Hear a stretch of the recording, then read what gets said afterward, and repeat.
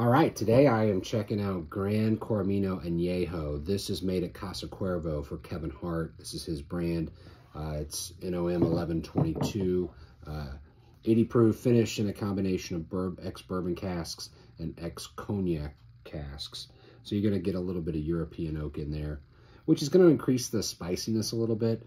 But at the end of the day, this Anejo is just a butterscotch bomb right from the get-go, right on the nose. There's maybe a little touch of lime, a little touch of earthiness as well, but really that butterscotch and that vanilla bean kind of like reminds me a little bit of a extra aged Canadian whiskey. It's got that nice strong vanilla bean oak combination going on. Let's give it a taste.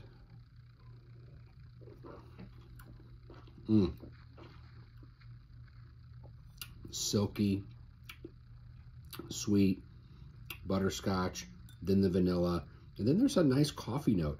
I mean, it's very reminiscent of Kahlua, actually, just in terms of the richness of the mouthfeel, a little touch of that coffee note.